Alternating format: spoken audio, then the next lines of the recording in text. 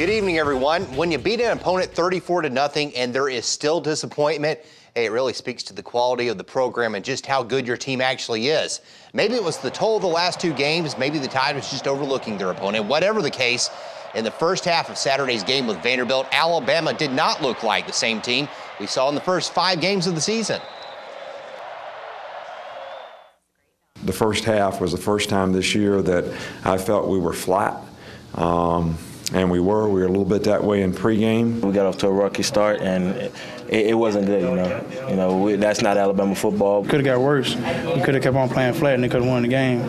Always got to learn from the bad things to get better. To me, if I'm trying to be the best player I can be, whether I was playing Arkansas, Florida, or Vanderbilt, I would be trying to play the same way.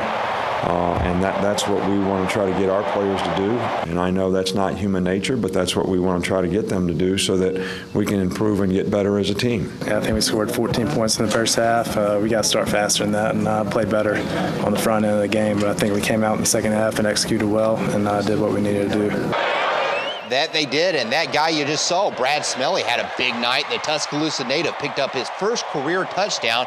Same deal for DeAndrew White, who didn't just stop with one TD. He added another for good measure.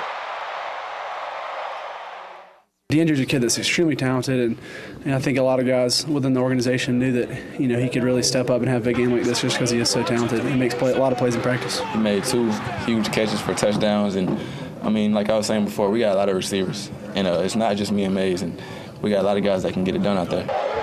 And Hayes got his first touchdown of the season when he hooked up with A.J. McCarron in the 4th quarter. In all, McCarron tossed 4 TDs, which tied him for second on the Alabama single-game record list.